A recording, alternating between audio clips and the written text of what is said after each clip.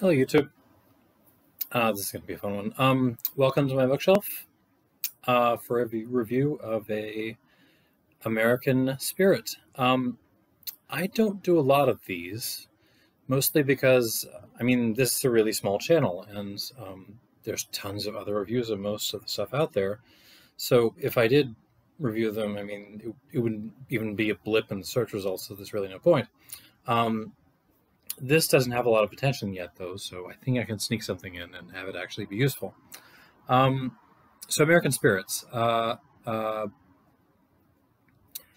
are classic American sort of aged spirits about? How do you make sense of them? Well, in order to help with that, I thought I would introduce an old friend of mine. This is the Thomas A. H. Hendy Sazerac from, I think this is the 2010 edition. So the story with this is, I did a tasting about a decade ago, which included this, and didn't all, get drunk at the time. This is a good place for it, I think. And it went into a box for me to finish later. And I kind of lost it. We recently did some reshuffling around the house due to remodeling stuff, basically, and I found it again. So I'm not going to do a full review on it because it's pointless. You're not going to be able to get this stuff in the most recent version of it. What's the point? But it does give me a way to sort of set a benchmark for, what American spirits are all about.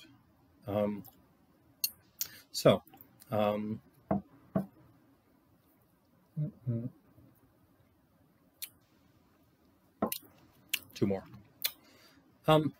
So Loveless. One of the most infamous albums ever made. My Bloody Valentine made this thing in the early 90s, and it basically ruined them because they could never find a follow-up for it. Loveless as an album is really basically very simple.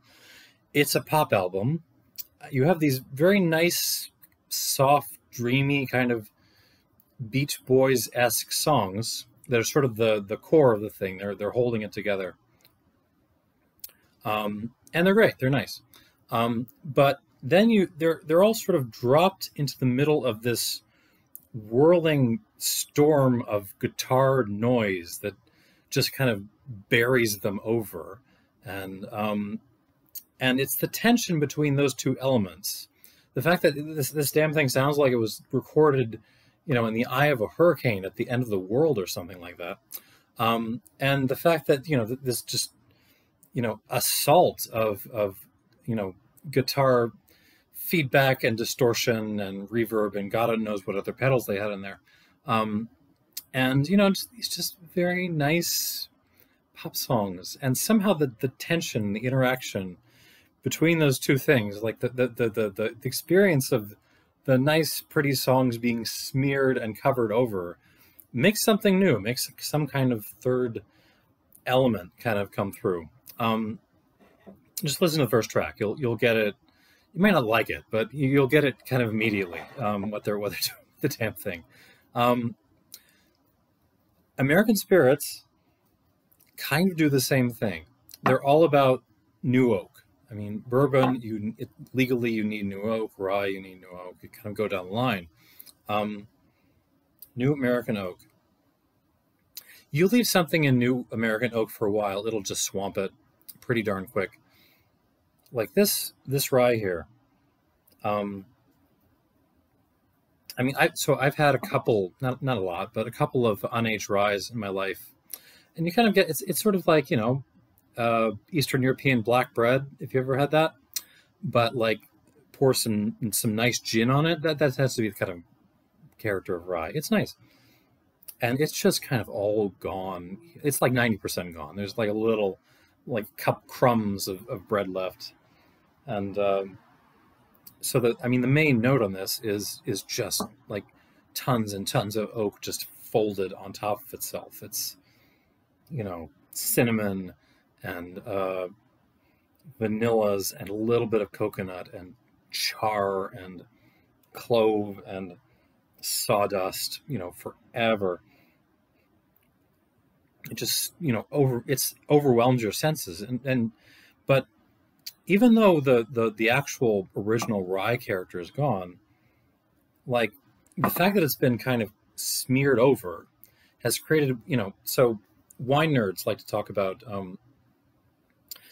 tertiary characteristics in wine. So the primary characteristics are what's from the spirit of the grape itself, right? Secondary is from the wood. The tertiary ones are the fun ones, because those are the ones that come from like the combination of the things, and they tend to get way more poetic.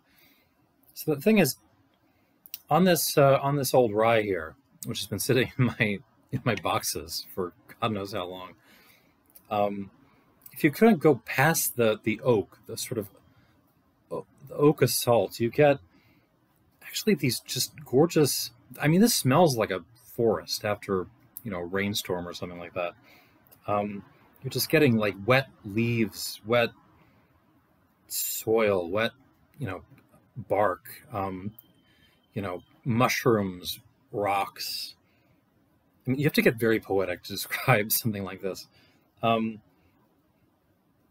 so it's that tension. It's like the oak has met the rye and just kind of changed it into something else. This is why I bring all of this up. On the palate,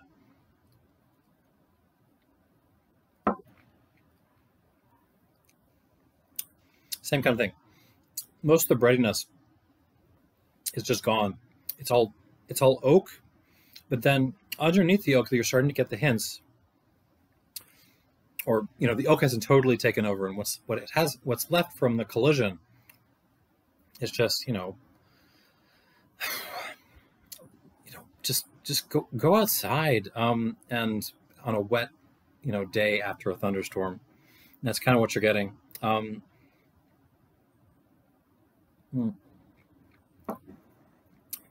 like a salad or something, like the best salad in the world, smeared in oak and rainstorm. That's kind of what this is.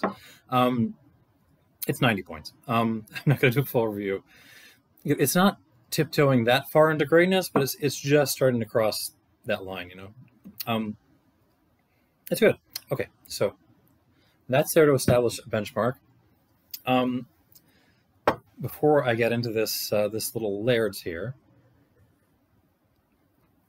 So this is cruel, right? Because I mean, that the handy is what, $120 now in a recent version, and that's if you're able to camp outside the store the day before and pick it up.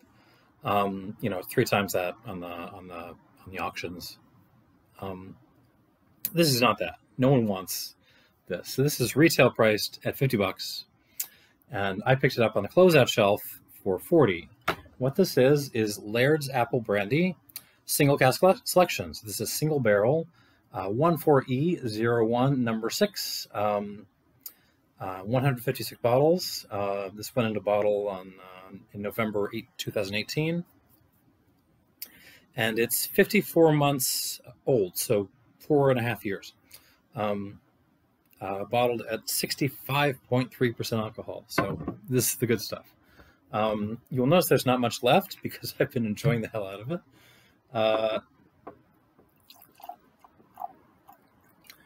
So my point here is to compare something that no one cares about with something that is hugely in demand, and just see what's what.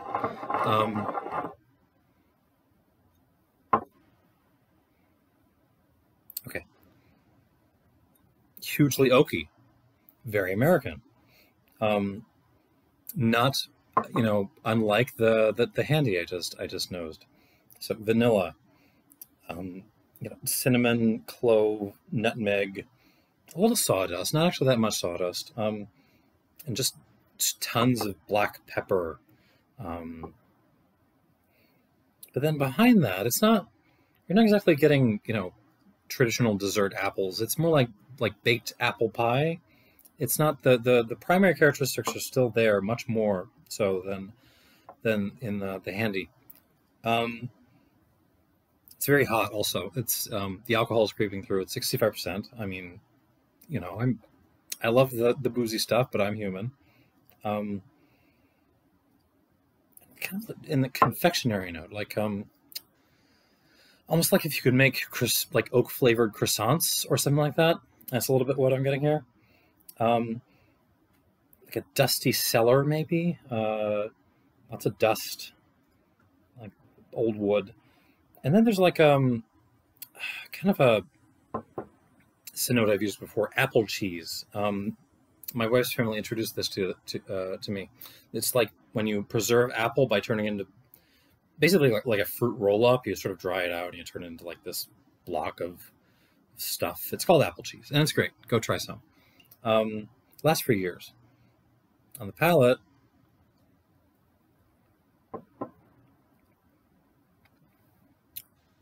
cool, very hot, sweet to dry.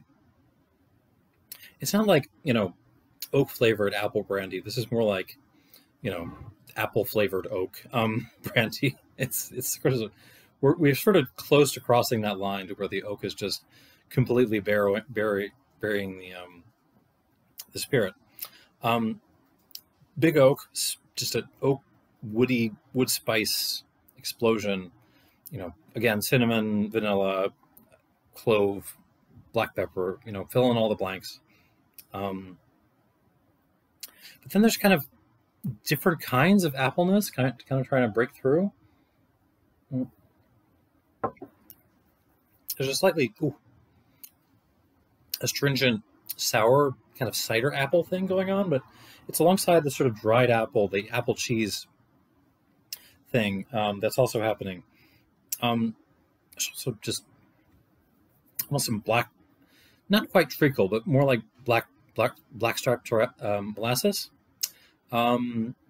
Just some dirt, like just take a bunch of dry dirt, not topsoil, not the fresh stuff, just like dry, exhausted dirt, and throw it in your mouth and enjoy it. And kind of like a tea note.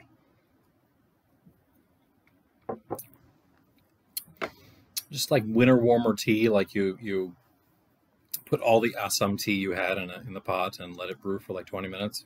That's kind of what I'm getting here. Just a huge malty black tea explosion. Very drying. Okay, I'm gonna give you put a little bit of water in this. Actually a lot of water. 4, 5, 6. That should be close. Oh, no, still no. Close enough. It's just this is not subtle, and I kind of love it. Laird's, one of the oldest distillers in the U.S. I believe they might actually be the oldest. They kind of figured out a while back that they weren't going to be making a lot of their money selling, you know, apple-based spirits. So they've since turned to a side job, sort of selling other people's stuff, and usually it's kind of stuff of questionable quality. But you know, you do what you got to do. But their passion seems to be they make, you know, apple brandy. Do not buy their Applejack. That is their apple brandy, basically cut with vodka or, you know, some other kind of neutral spirit, and it's not good. I do not recommend it. But the apple brandy itself is nice. They've started doing a bottled and bond version, which is also very nice. But this is the one I'm reviewing. So they're still headquartered in Jersey in Scobeyville, but all the apples and their actual distillery is in North Garden, Virginia, which is where is that? I don't know where in Virginia that is, but somewhere in Virginia. I think it's towards Williamsburg, but correct me on that if I'm wrong. Because of course there's no more apples in Jersey because it's all, you know, condos and mansions now. Think about this though. I mean, this is an old ass craft distillery, right? American distillery selling a 4.5-year-old spirit in oak at cask strength, single barrel, $50, and I was able to get it for 40. I mean, just because, you know, who out there is buying, you know, Laird's apple brandy? I mean, this is not a huge in-demand kind of product. But it's a very American spirit. I mean, I have to tell, like the way it arrives, and it's a little bit sweet on the front, and then just dries the hell out with the oak attack. This is, frankly, if you'll forgive me, as American as apple pie, except it's like apple brandy in this case. Okay, let's try it again with a little bit of water in it.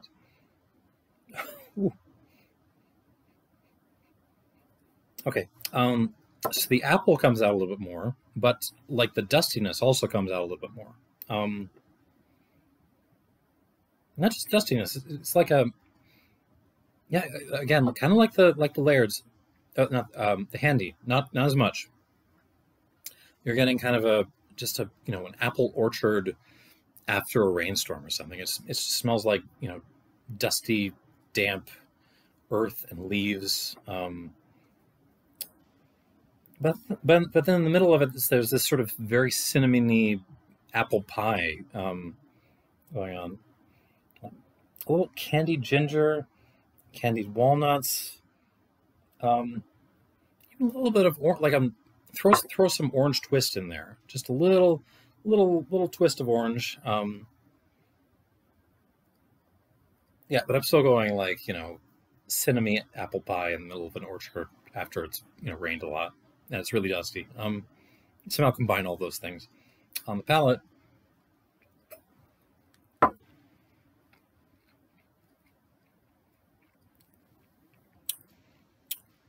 Ooh. Actually, much sweeter on the arrival now, and more round in general. But the pepper also comes out a little bit more. It's very American. I think the rye guys and girls will really get into this. It's a very similar profile, because this is not a big fat spirit like bourbon. It's not corn based, right? This is more delicate. This is more like rye, but it's still taking on, you know, all those oaky notes and just trying to keep its appley head over water. Yeah. Apples, you know, Christmas spice, you know, Santa's coming down, he's throwing barrels at everyone. But, you know, all on like a pile of, you know, wet leaves, basically.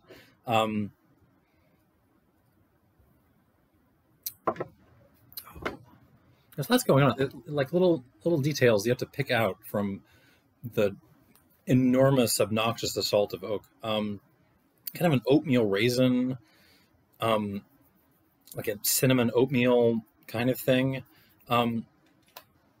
Just how can you not like this? I mean, this is. I mean, it's not okay. So I'm not going to score it as high as the Handy. You know, give it a couple more years though. I mean, I'm going to give this 88. That might be a little generous, but I really like this. So, I mean, I'm just drinking it here right now. I mean, this is.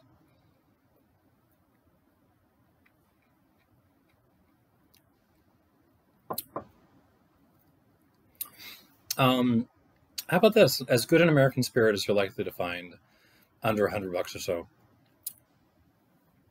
Terrific. These things are out there, right? I mean, like, you can't always be chasing what's fashionable. And in 2006, when Handy hit, I guarantee you, rye was not super fashionable at that time. It is now.